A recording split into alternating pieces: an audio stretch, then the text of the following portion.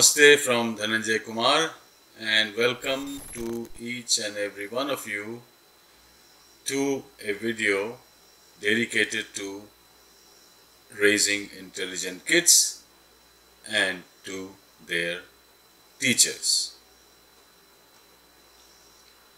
In this episode, the topic is map, and the first quotation by Oscar Wilde. A map of the world that does not include Utopia. A map of the world which does not include Utopia is not even worth glancing at. Now that's a wonderful, wishful statement. First, let's understand what is Utopia. On the map, we see many places on the earth: Asia, India, Tanzania, Albania, Tunisia, Algeria, etc., etc., all ending with IA. Where is Utopia? Oscar Wilde is asking. Now, obviously he knows, and we all know, that Utopia is not a place that exists on the earth, but Utopia is a place, a region we can imagine. What are the qualities of Utopia? We can also imagine very intelligent people live there. They are not in conflict. They are creative. They are imaginative.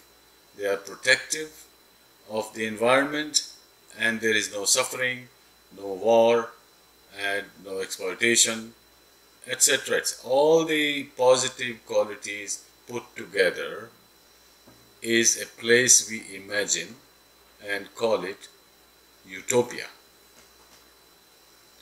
So the question raised here is, if a map of the world does not include Utopia, it is not worth glancing at, which means conceptually that at least the idea of Utopia should be kept alive. It should not remain only an idea, but we should move toward it. And maybe one day in future, we'll have a place called Utopia on earth, and perhaps the whole earth, all the countries together, will be Utopia, and only Utopia would exist. Wonderful thought, worth pondering about, that why we can imagine something but cannot establish. Many things in the world in the past we have imagined and we have accomplished, we have established. But why not Utopia? A map with Utopia would be wonderful to behold. This quotation by Alfred Korzybski. Here he brings in symbol and what is symbolized. The map is not the territory, and the world is not the thing, and there is no connection between the symbol and that which is symbolized. So this is a very straightforward quotation, that the map is not the territory. You take a map equal to a sheet of paper and say, oh, in the map this is this country, this is this city, this is this river, that mountain. All these things we can identify and even name it in the map. But the mountain shown on the map is not the mountain. It is a symbol. The map of the earth is not the earth. It is a symbol. A symbol is what we cannot bring in front of us. It exists, but a miniature form we can show as an image, as a photograph, as a drawing, as a picture. That is symbol. But then he goes on to say that there is no connection between symbol and what is being symbolized. So this is also a message to those who consider a statue to be real. A statue is not whose statue it is. Same for pictures and photos and maps. There is a difference.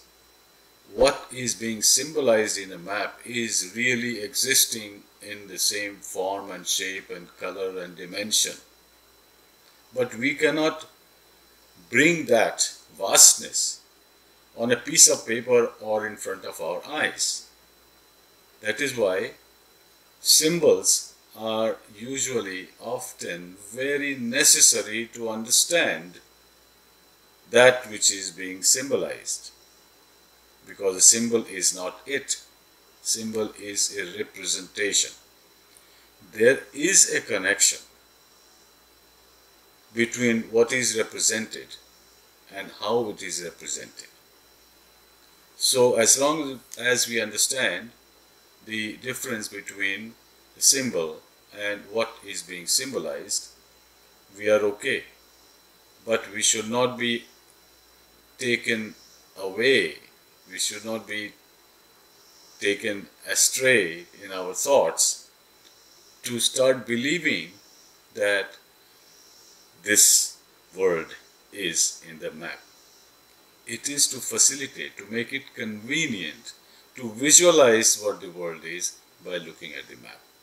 So it's a very useful hint, and thank you for watching. We will meet again soon. Namaste to all.